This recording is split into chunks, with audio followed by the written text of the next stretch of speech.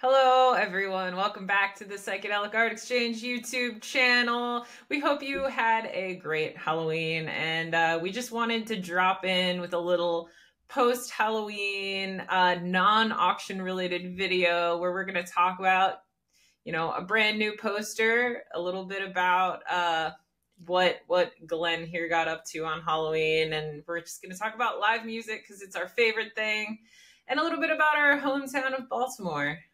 So take it away.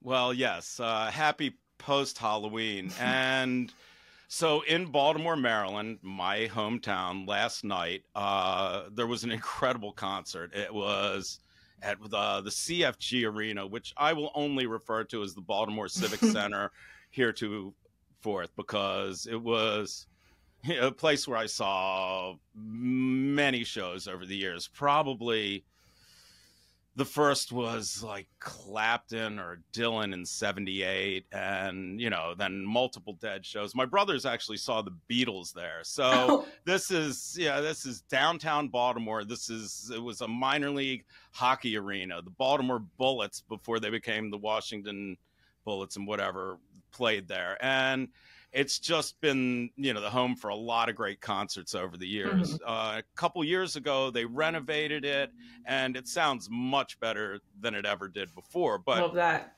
Anyhow, so last night was this show by Billy Strings. Those of you who aren't familiar with Billy Strings, he is the guy that has taken bluegrass music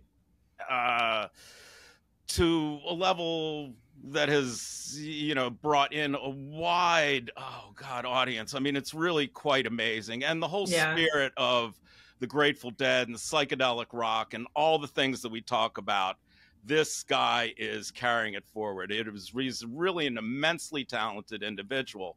But for Halloween last night, the theme was, "Oh, brother, where art thou?" This was...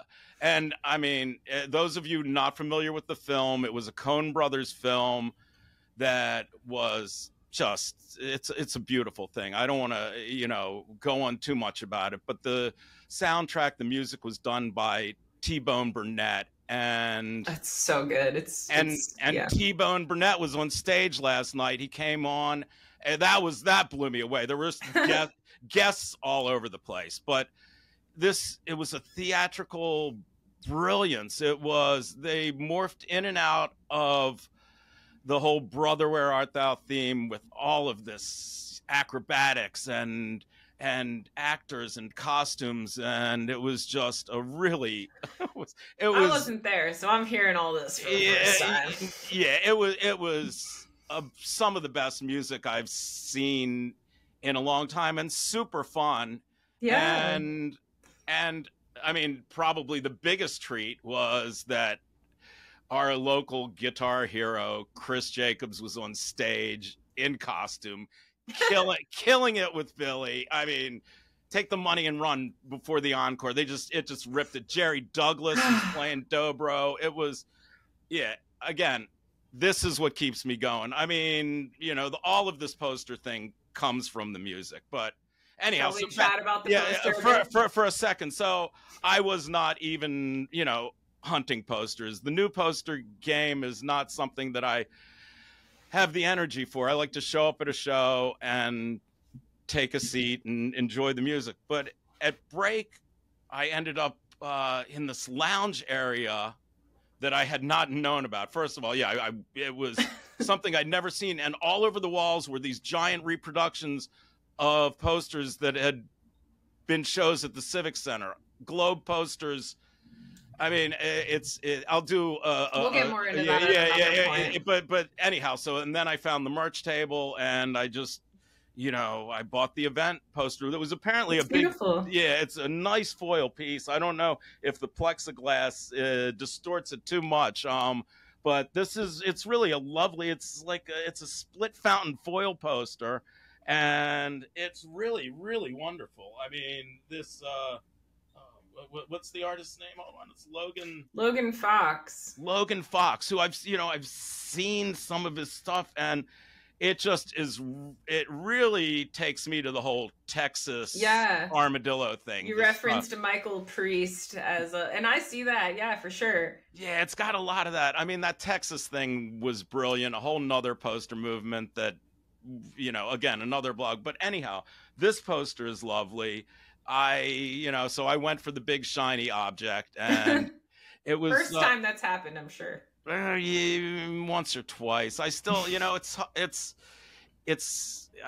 got a shirt and swag. I got all sucked into it. I've always been this swag, but that this event was in Baltimore was just super sweet. And, Billy's been on the rise for the past, I don't know how many years. We saw him at Del Fest how long ago? 5, 6. Oh, no, it's been a little longer. I mean, I've been seeing him for like 8 years now, but he really has skyrocketed in the last like 3 or 4 years. Yes, and he's really smart and brilliant and reverent to the roots music. I mean, if you're familiar with "Oh Brother, Where Art Thou," it sort of encompasses all of that, roots music.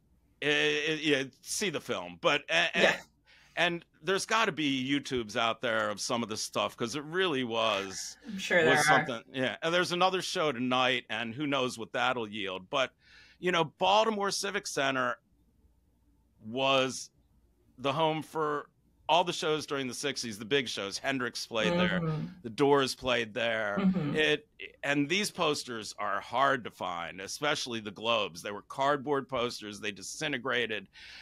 This is something that is a whole chapter of study that I want to dig into. The posters of Baltimore, Merriweather Post, the Beagleys, all of this stuff. It's a really rich pocket, and it's in my backyard, and we need to report on this more often. But, it was a bluegrass show. It was theater. It was psychedelic rock. They went deep. They went into that Grateful Dead jazz that Phil brought to the. All right, so I guess we can't leave without giving a moment to Phil, who it's Jerry was the melody, Jerry was the voice, Jerry but Phil was the guy that set the backdrop. He was classically trained. He was a jazz. He dug Coltrane. He was a jazz. He brought all of that to rock and roll. And as far as collectibles go, I do have this one piece here that I dug out the other day. This is probably one of the most scarce Grateful Dead related albums there was. This is Sea Stones. This was done on Rounder Records, the Grateful Dead label, in 71. It's Phil and Ned Lag and the Dead's on it. Grace Slick. It's electronic. It's experiment. It's where space came out of. It is that whole Eep Hour wildness. This thing is a gem. Wow, that's so cool. Yeah, and Phil, he kept it going for us so long. He really was a gift. And, the fact that this thing is still going, that it's being carried on by guys like Billy Strings, it's a real joy to still be able to do this and to tap into that. So. Yeah, I mean, it's been a week since we lost Phil, and I'm, it's caused a lot of reflection, and just, I'm sure you've dug into your collection a little bit more than usual. Yeah. And my memories. Yeah. And you got to, we went to GD50, and so you got it. I've seen him a handful of times. But he was just a brilliant, irreverent, funny, wonderful man. And I'm so grateful to be able to spend time on this planet with him. So go, Phil. Yeah. Well, On that note, I mean, there's so much more that we could say about any of this, but we just wanted to drop in and make a, a little different of a video, not so focused on stuff that we're selling, but just sort of chat with you about music and posters and just, as you said, the stuff that keeps you going. So Yeah. thank you so much for joining us. Give us a like, drop us a comment, let us know what you think and what you want from us in the future. And we are grateful to have you here. Yeah. Support live music. Tip your bartenders. We'll see you soon.